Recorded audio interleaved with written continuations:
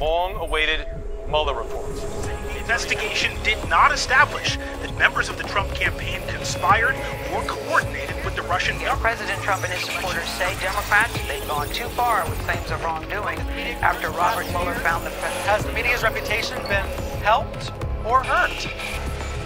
Hello, I'm Richard Gisbert, and you're at The Listening Post. Here are some of the media stories we're covering this week. The aftermath of the Mueller report, the stain it leaves on the reporting of news outlets who went all in on the story of the Trump campaign and Russian collusion. Julian Assange and the Ecuadorian government at odds at the London embassy once again. Ethiopia, 1 year after the arrival of a new government. What has it meant for the media there? And take a deep breath. Yoga as collective therapy for a United Kingdom divided by Brexit. Before moving up into our rising nationalism. Russiagate, the theory that Donald Trump colluded with Vladimir Putin to hijack the 2016 U.S. presidential elections, was a story that was too big to fail. But that's what happened, and certain American news outlets now have some questions to answer. The official summary of the Mueller report about alleged collusion says there's no clear evidence of it. Trump's people had many questionable contacts with influential Russian nationals, but not directly with the government. Having sold Americans the seductive and conspiratorial notion that the man in the Oval Office might be a compromised foreign agent, now comes a moment of reckoning for the U.S. media. That includes the networks, who gave short shrift to skeptics who challenged the prevailing collusion narrative, the one that boosted ratings and brought on the clicks, a golden goose of a story. For those skeptics, it's vindication time. As for Trump himself, after 2 years of accusing the media of a witch hunt, calling them the enemy of the people, this story has handed him a 2020 election gift like no other. Our starting point this week is Washington.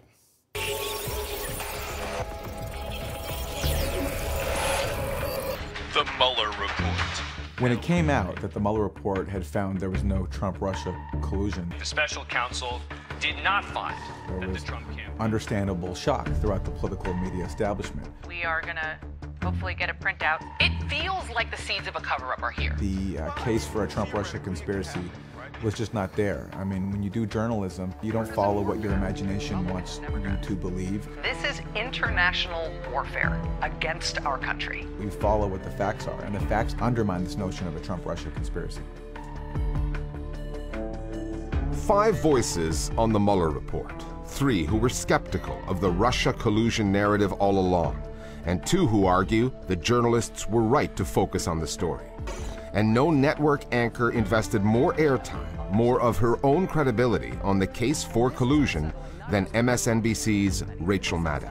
Because if the worst is true, if the presidency is effectively a Russian op. If you had to pick one person who promoted the hysteria, then she would be that person. Her ratings were going down until Trump was elected and until Russiagate became a possibility. And she seized on it immediately, well before Trump's inauguration. We're about to find out if the new president of our country is going to do what Russia wants. With this story, she started playing a character where she sort of became this patriotic sort of front actor. There have been tons of Russians! There was a very powerful element of fear that ran through her shows. I mean, the most infamous broadcast was the one during a cold front earlier this year.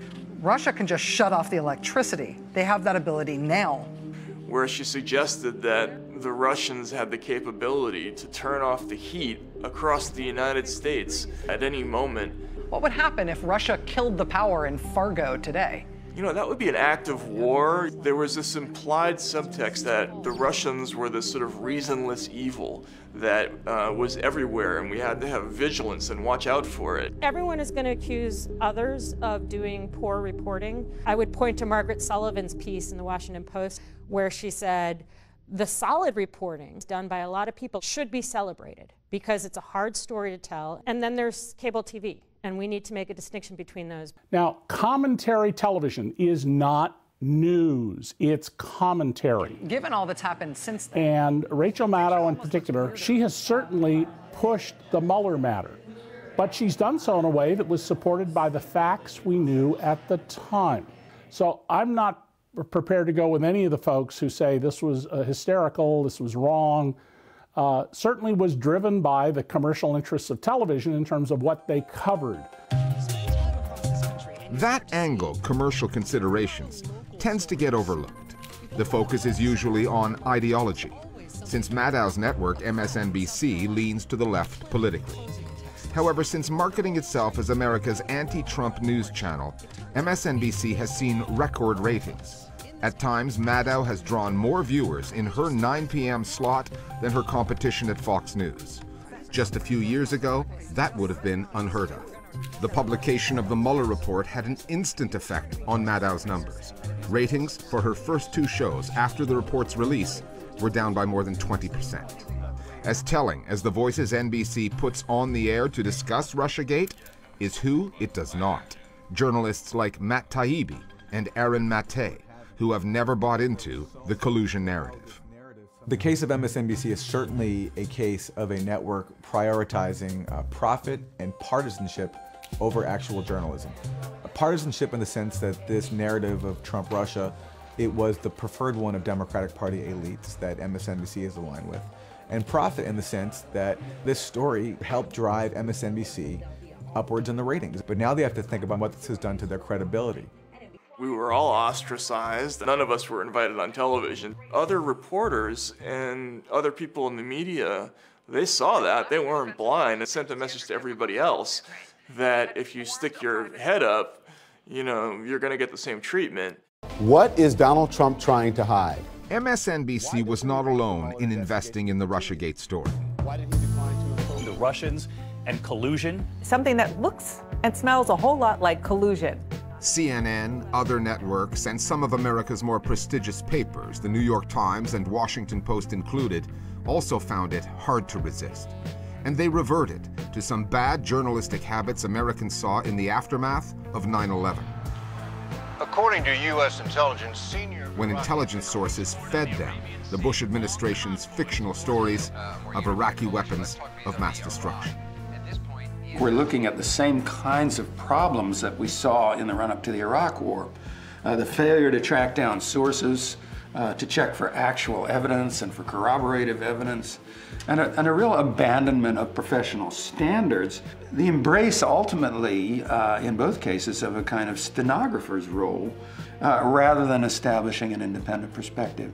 Some of the same intelligence officials who were involved in the initial Trump-Russia investigation and who also were involved in the Iraqi WMD scam were put on cable news as experts. Former CIA Director John Brennan, he is our senior national security and intelligence analyst for MSNBC. John Brennan, head of the CIA, and James Clapper, the Director of National Intelligence. And for 2 years, they took part in promoting the notion that Trump was possibly compromised by Russia. John Brennan also predicted that Mueller was going to hand down indictments for the Trump-Russia conspiracy. And he is going to be delivering what I think are going to be his indictments. That never came. And the lesson we should draw from that, which we should have drawn after Iraq, is that we do not trust intelligence officials or anyone without concrete evidence. What we got today is a summary of Robert Mueller's findings. Now, after years of being told to expect an indictment, even a possible impeachment, American news audiences have to reassess the entire Russiagate story, and they lack the evidence they need to do that. The Mueller investigation, a reported 300 pages long, has not been made public. All the media have to go on is a 4-page summary from the Attorney General, Bill Barr, who was appointed by the president. That's a key argument anti-Trump voices in the media are holding on to. We don't know what's in the Mueller report. That is the most important fact to keep in mind. We only know what Attorney General Barr, in a very brief letter, says about the Mueller report. Russian interference is and was real. People around this president did things they should not have done. They knew it because they lied about it. So those people who are claiming this is wild hysteria, nonsense. There is lots of smoke here. There are financial transactions with oligarchs. The way the world works under Vladimir Putin, the oligarchs are just as important than the Russian government. The Barr memo says that Donald Trump was helped to win by a hostile foreign government. And he cheered it every step of the way. Russia, if you're listening, I hope you're able to find the 30,000 emails that are missing. If it's not fair to criticize him for having done that, whatever his criminal liability for doing so, then I think we're in a bad place for democracy. Is that why he won? No, not by itself. But does Donald Trump deserve some criticism for cheering on a hostile foreign government? Yeah, he does. It's going to be only America first. And it's not as if there's been a shortage of domestic Trump-related scandal stories for reporters to chase. The multiple indictments of his campaign and administration officials, his former lawyer, the payoffs to Trump's former lovers, his courtship of neo-Nazis. However, those stories lack the foreign bogeyman angle, the idea that the Kremlin had somehow helped decide the 2016 U.S. election. It's as though the American media, along with the opposition Democratic Party, must look overseas for someone to blame for putting Donald Trump in the White House, when they should be looking closer to home, much closer. Part of the reason we have Russiagate is because we have a political and media culture that is dominated by people who do not want to take responsibility for their own failures, their own actions. The media gave Trump endless attention, billions of dollars worth of free advertising during his election campaign. And he was capitalizing on the very real anger towards the policies of Democratic Party elites. Their neoliberal economic policies brought misery to large parts of the country. Instead of reckoning with their own failures in 2016, Democrats turned to a scapegoat, which was Russia. It qualifies as collusion. The product of collusion. And collusion. And unfortunately, our media enabled them every step of the way.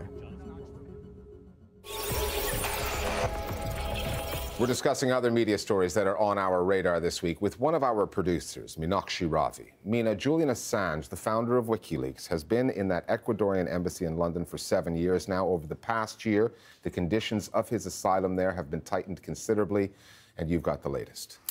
As you said, Richard, we've seen a progressive squeeze on Julian Assange. And this latest story we're hearing gives us a sense of just how tense things have become at the embassy.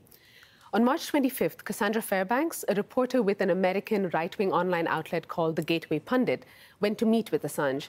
She says that her meeting had been pre-approved by the Ecuadorian embassy, but when she got there, the situation became hostile.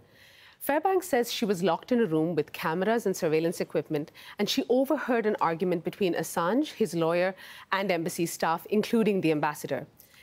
She reports Assange was told he could not enter the room unless he submitted to a body scan. Now, the suspicion was that he was taking in a radio device with him to interfere with any surveillance recordings. The argument was loud, heated, and prolonged, and eventually a 2-hour-long meeting was just 8 minutes. We've got to consider the source here, though, don't we? I mean, Gateway Pundit is a hard-right news outlet right alongside outfits like Breitbart. Of course, and that alone mandates some skepticism of their reporting. Just like we're skeptical of some of the reporting by the UK's Guardian. Now, of course, that newspaper has a much wider and more mainstream audience, but some of their reporting on WikiLeaks and Assange has ranged from inaccurate to just outright malicious. What's changed in the relationship between Assange and the Ecuadorian government? That government granted him asylum back in 2012 when Assange said he feared being extradited to the US. Is this just the result of the arrival of a new government in Quito? Well, that's a significant factor, certainly. Now, in 2012, the president of Ecuador was Rafael Correa, leftist, deeply critical of the United States. In 2017, he was succeeded by Lenin Moreno, who describes himself as a centrist and has publicly called Julian Assange his inherited problem. Now, what seems to have triggered the crackdown on Assange's internet connection and the frequency of his visitors are comments he made last year on social media about Ecuador's allies, including Spain. It is an explicit condition of Assange's asylum that he won't make any comment on Ecuador's foreign policy. And in addition to all of this, we also have reports that the US State Department is putting pressure on the Ecuadorian government to lift the asylum, to lift its protection of Julian Assange. Okay, thanks, Meena. It's now been 1 year since East Africa's most populous country, Ethiopia, experienced a political transformation, a change in leadership after years of social unrest and demonstrations. Prime Minister Haile Mariam Desalegn unexpectedly quit, leading to the appointment of Abiy Ahmed, a representative of the country's largest ethnic group, the Oromos. The reforms came swiftly. Abiy packed his cabinet with a record number of women. He promised to address the social tensions among Ethiopia's multiple ethnic groups, and he forged an historic agreement to end the 20-year standoff with neighboring Eritrea. Changes came quickly to the media realm as well. Dozens of new news websites have appeared. More than 20 new media publications are now in business. And numerous journalists, jailed and stifled under Desalegn and his predecessor, have been freed. Last year, we spoke with 4 journalists of different media backgrounds about the role that social media has played in the political transition. Now, about 9 months later, we've gone back to those voices to see how the news space is developing. The Listening Post's Flo Phillips now on the Ethiopian media 1 year into the Abiy era.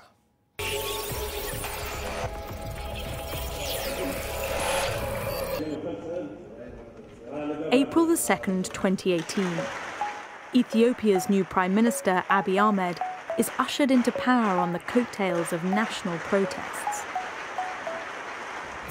1 year on, the bold agenda of Africa's youngest leader has attracted praise from around the world. Well, Ethiopia's Prime Minister has only been in the job since April, but he's taken the country through a number of reforms. I've spoken to young and old, and all of them are really, really excited about what the future holds for their country. Taking groups off the terror list, release political prisoners and journalists. Behind the headlines, however, a much more complex, tense transition is taking place. We are dealing with a country that is in its own twilight zone. The transition is in many ways very fragile. This is Sadale Lema, the editor-in-chief of Addis Standard, a prominent newspaper that led coverage of the series of protests that have taken place in the country. It's a very delicate, sensitive, highly emotional kind of contestation awaiting this country.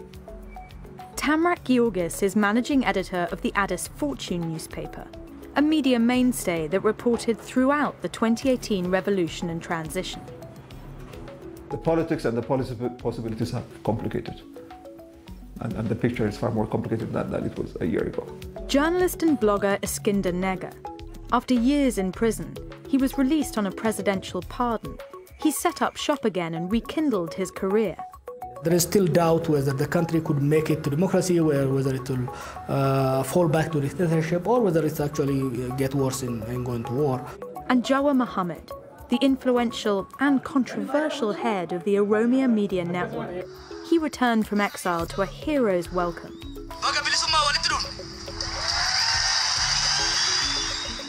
4 journalists, all with a part to play in this new phase of their country's history. This is not the first time they're speaking with the Listening Post. In 2018, we interviewed them on their media expectations of the new Prime Minister. We've come back to them now to get their thoughts on key media aspects of Abiy Ahmed's Ethiopia.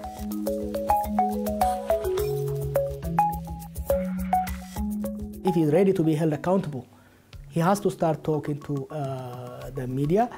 They are not hostile to the media, but they have not been accessible. They have not been as open as they promised to be. They set up this new Prime Minister press office with a hope and promise that they'll hold this weekly or bi-weekly press conferences. They had just once, I think, and they did not do it after that. He has also not met the media so far to face our questions. So that makes me worry of whether he is genuine or not. If you wanted to have a request for an interview, you don't get that opportunity. We see more and more government officials using the social media, which makes them directly accessible to people. However, I'm very disappointed that the distribution of this information is highly choreographed. So it's very frustrating that we're limited into the kind of information government authorities want us to hear.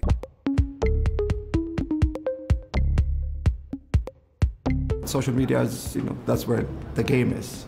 That's where it's going to be even in the future. It will be the medium through which they will engage in political discourse, and it will be the medium through which we'll mobilize. I can't imagine the world without social media at this point. It's great to live in a world in which, millions of people are able to talk to each other. The kind of fast change that we've seen over the last 3 years without the social media would have been impossible. The value of social media has been realized to the extent that you can find every color, shade of views in the social media. But the message that is churned out is substance of high polarization, which is part and parcel of the political process that is taking place. You know, there are mobs on every side. They have demands, political interest. They are trying to assert that.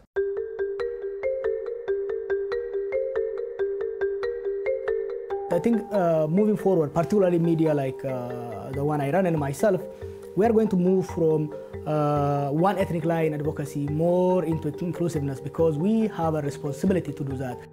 It's quite difficult to be as aggressive, as vocal as I used to be. Today, we are not dealing with full-blown authoritarian government. Today, we are dealing with kind of leadership that has aligned itself with protesters, that has aligned itself with the population. So, you know, of course, I'm an activist that has moved from open and aggressive criticism of the government to a more critical support of the government. So my role is an activist, but with a lot more responsibility.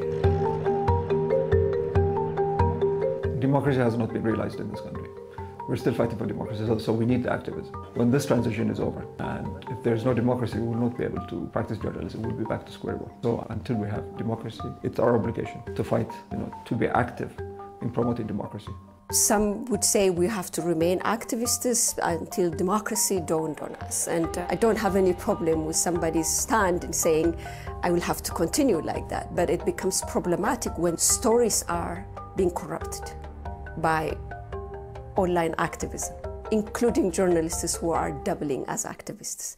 And it's very unfortunate that we are in that circumstance. And I do hope that we would come to our senses. When you are a professional journalist, there are things that you need to observe. And more than anything else, you have to observe your own code of conduct, which requires you to be factual, accurate, fair, balanced, objective, reasonable. All these are things that you need to observe that are completely alien to the world of activism. Ethiopia's political transition is balanced on the edge of hope and fear. Hope for a political transformation and fear of slipping back into repression. For the first time in 13 years, there are no journalists in the country's jails. Hundreds of websites have been unblocked, and licenses have been granted to 23 new media publications. But there's still a long way to go. Ethiopian media have years of control and censorship to break free from, and outlets there are still working on forming professional bonds to strengthen their industry. Media houses need to come together, discuss what should be, how can we help the transition without compromising our journalistic principles. If we do that, we can help. But expecting the media to not take side, not to advance certain interests is just not realistic. Once you have a democratic framework, if you have a democratic system, if you're a democratic country, by the way, then a natural outcome of that system would be press law, good laws that ensure freedom of expression, that ensures that journalists are protected. I do hope we would have a press council, most importantly, where we come together and hammer out on our own code of conduct. We will have to restrain ourselves into professionalism. Other than picking a topic and pitting one community with another. That is not the job for journalists. The media has continued to be an instrument of power. The instrumentalization of the media continues. Where so many things are on the balance, what do people want from the media? They want the media to be a force of verification, a platform for rational discourse. And finally, back in 2016, when Britain voted to leave the European Union, the question on the referendum ballot seemed simple enough. Do you want out of the EU or not? But the longer this Brexit story goes on, the harder it is to understand. The negotiations and the issues, freedom of movement, customs unions, the Irish backstop were complex enough, and that was before MPs got involved with their parliamentary procedures, their votes, amendments. Britain is in a state of confusion. which is where Sammy J comes in. He's an Australian comedian who suggests the best way to deal with Brexit and to explain it is through something he calls Brexit yoga. Now, that may be a bit of a stretch. But this video, first seen on the Australian Broadcasting Corporation's comedy channel, has millions of views online. We'll leave you now with an excerpt, and we'll see you next time here at The Listening Post. Okay, let's warm up first by uniting our kingdom. And when you're ready to face the world, we're going to move up into our European Union. Arms nice and high. Feel those tariffs falling away. Enjoy your freedom of movement. Summers in the south of France. And holding this position for several decades before moving up into our rising nationalism, also known as I don't like paying Greek debt. And from here, we'll head slowly down into our referendum. Remember to breathe. Now, some of you might want to remain in this position. Some of you might want to leave. Just listen to your body. Feel it being pulled ever so slightly to the right, and leave it is. This, of course, leads us straight into our instant regret.